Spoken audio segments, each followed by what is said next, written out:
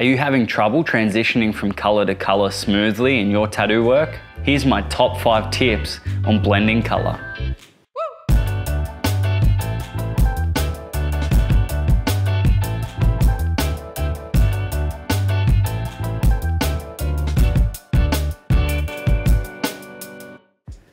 Tip number 1, dip straight into the next color. If you wash your needles out before dipping into the next color, then you're gonna see a harsh color change and not a smooth transition. Instead, just dip from one color straight into the next color and you'll get a way smoother transition every time. Tip number 2, use a larger mag.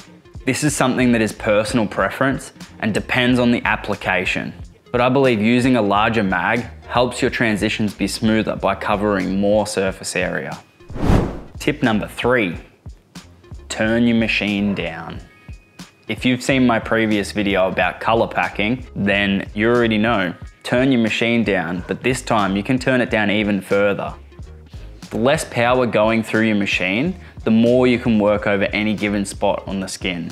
If your machine is turned up too high and you're trying to blend colors, you're gonna chop the skin up. Tip number 4, keep it clean.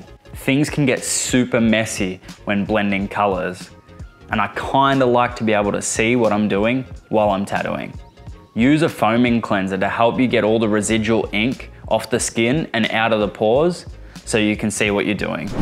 And last but not least, tip number 5, slow and steady.